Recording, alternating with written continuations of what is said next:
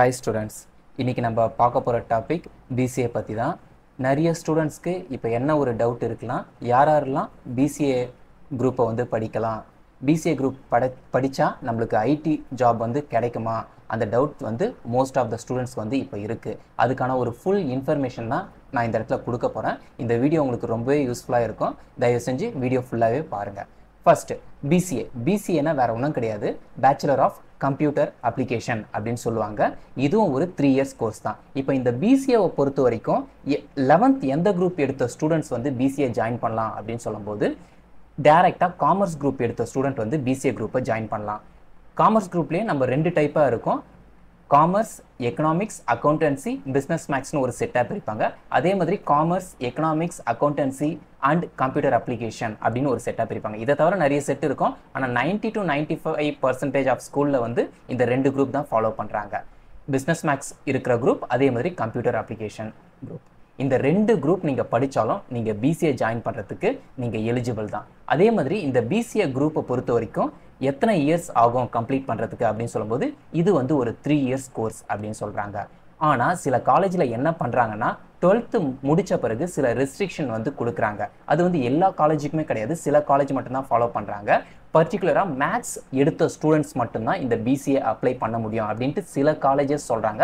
ஆனால் most of the private college என்ன சொல்கிறாங்கன்னா, எந்த குரூப் எடுத்தாலும் BCAக்கு வந்து அப்ளிகேஷன் வந்து ப்ரொவைட் பண்ணுறாங்க. ஃபார் எக்ஸாம்பிள், ஒரு சில காலேஜ் என்ன பண்ணுவாங்கன்னா, பிஸ்னஸ் மேக்ஸ் எடுத்த ஸ்டூடெண்ட் மட்டும் BCAக்கு அப்ளை பண்ண சொல்லுவாங்க.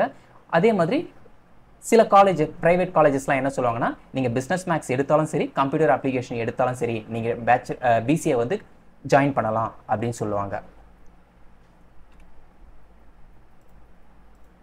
நெக்ஸ்ட் பொறுத்த வரைக்கும் ஃபீஸ் ஸ்ட்ரக்சர், BCA கோர்ஸை பொறுத்தவரை BCA கோர்ஸில் ஃபீஸ் ஸ்ட்ரக்சர் எப்படி இருக்கும் அப்படின்னு சொல்லும்போது, ஃபார் எக்ஸாம்பிள் நம்ம கவர்மெண்ட் காலேஜில் சீட் நம்மளுக்கு கிடைச்சதுன்னா ஃபீஸ் ஸ்ட்ரக்சர் பெர் இயருக்கு 10,000 to 50,000 அந்த ரேஞ்சில் இருக்கும்.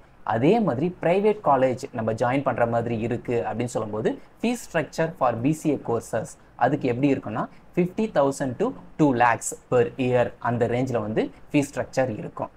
நெக்ஸ்ட் வந்து சப்ஜெக்ட்.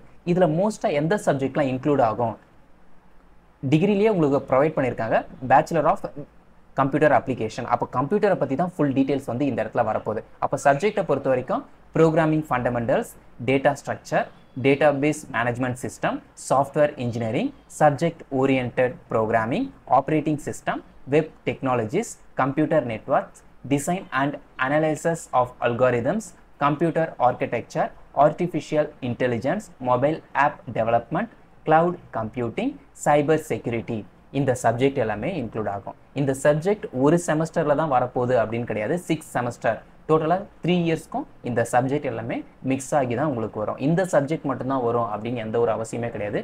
தமிழும் வரும், இங்கிலீஷும் வரும். அதே மாதிரி மேக்ஸ் ரிலேட்டடாக இந்த OR subject, statistic subject, accountancy subject, அந்த சப்ஜெக்ட்லாம் இது கூட ஆட் ஆகும். ஆனால் மேஜர் சப்ஜெக்ட்னு சொல்லும்போது இந்த சப்ஜெக்ட் தான் ஃபர்ஸ்ட் செமஸ்டர் டு 6th செமஸ்டருக்குள்ளே வரும். இந்த சப்ஜெக்ட் நீங்கள் பார்த்தாலே தெரியும், இது எல்லாமே பியூர்லி ரிலேட்டட் டு கம்ப்யூட்டர், அது ரிலேட்டடாக இருக்கிற சப்ஜெக்ட் தான். இது மோஸ்ட்டாக இந்த சப்ஜெக்ட் தான் first semester to 6th semester ஃபுல்லாகவே உங்களுக்கு வரும். நெக்ஸ்ட், இந்த BCA கோர்ஸில் நீங்கள் படிக்கிற சப்ஜெக்ட் எந்தெந்த ப்ரோக்ராமிங் லாங்குவேஜை நீங்கள் கற்றுக்கிற மாதிரி இருக்கும், அதாவது எந்தெந்த சாஃப்ட்வேரை நீங்கள் கற்றுக்கிற மாதிரி இருக்கும் அப்படின்னு சொல்லும்போது, இந்த C++, Java, Python, Linux, CSS stands for Cascading Style Sheet, SQL stands for Structure Query Language, இந்த இடத்துல 8 போட்டுட்ருக்கேன். Next Java script. இந்த டீட்டெயில்ஸ் எல்லாமே உங்களுக்கு படிக்கிற மாதிரி இருக்கும். இந்த ப்ரோக்ராமிங் லாங்குவேஜை பற்றி நீங்கள் படிக்கிற மாதிரி இருக்கும். அதாவது ஃபார் எக்ஸாம்பிள் என்னென்னா, இது purely related to computer course அப்படின்னு சொல்கிறதுனால இந்த சப்ஜெக்ட், இந்த ப்ரோக்ராமிங் லாங்குவேஜ் எல்லாமே நீங்கள் படிக்கிற மாதிரி இருக்கும். இது இந்த லாங்குவேஜ் நீங்கள் படிக்கும்போது ப்ரோக்ராமிங் லாங்குவேஜ், ப்ரோக்ராம் டெவலப்பர், அந்த டீட்டெயில்ஸ் எல்லாமே உங்களுக்கு இன்ஃபர்மேஷன் பியூராகவே உங்களுக்கு கிடைச்சிரும்.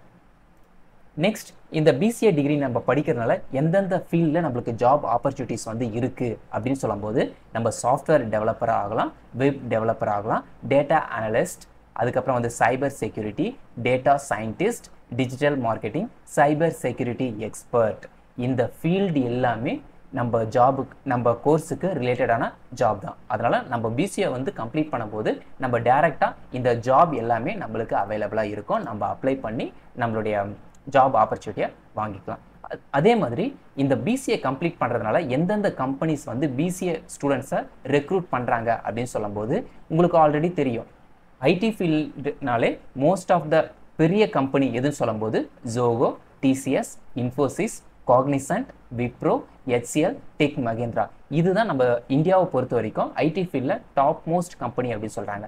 இந்த கம்பெனிஸில் ஐடி ஃபீல்டில் எதனா ஜாப் ஆப்பர்ச்சுனிட்டிஸ் இருந்தால் பிசிஏ ஸ்டூடெண்ட்டும் நீங்கள் தாராளமாகவே அப்ளை பண்ணலாம். இந்த கம்பெனியில் ஏதோ ஒரு ஆப்பர்ச்சுனிட்டி வந்து உங்களுக்கு தாராளமாகவே கிடைக்கும்.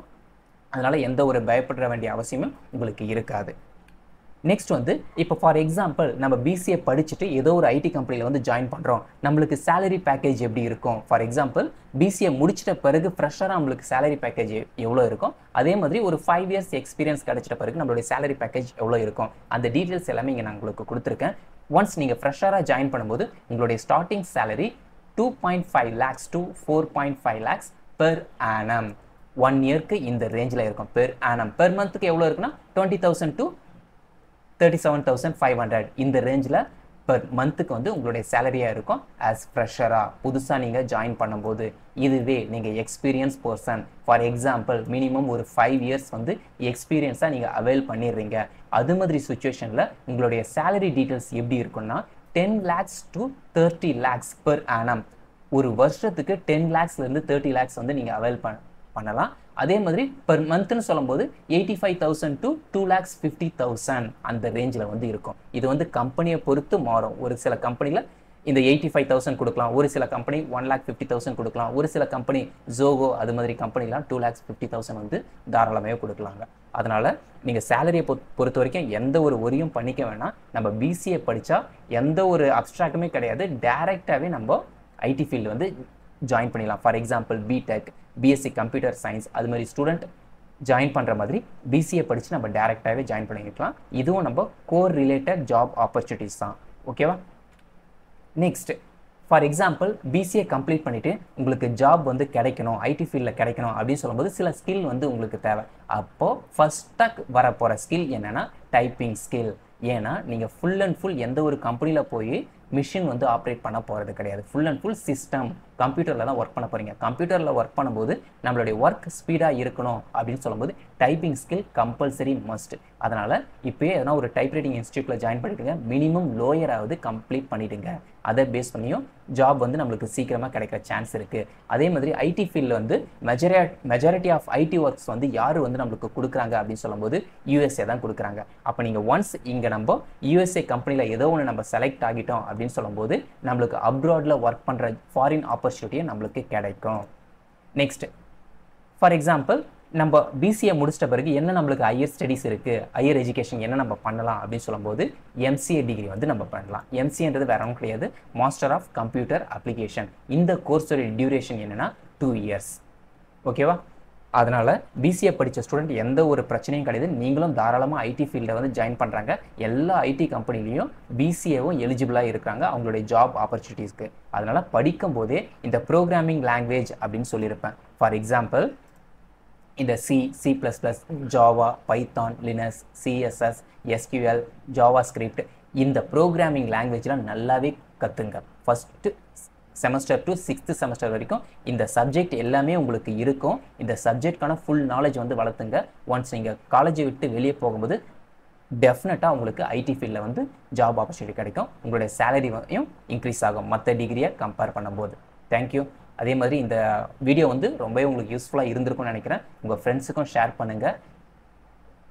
தெரியாத ஸ்டூடெண்ட்ஸ் யாருனா இருந்தால் அவங்களுக்கு ஷேர் பண்ணுங்கள், சப்ஸ்கிரைப் பண்ணுங்கள். தேங்க்யூ.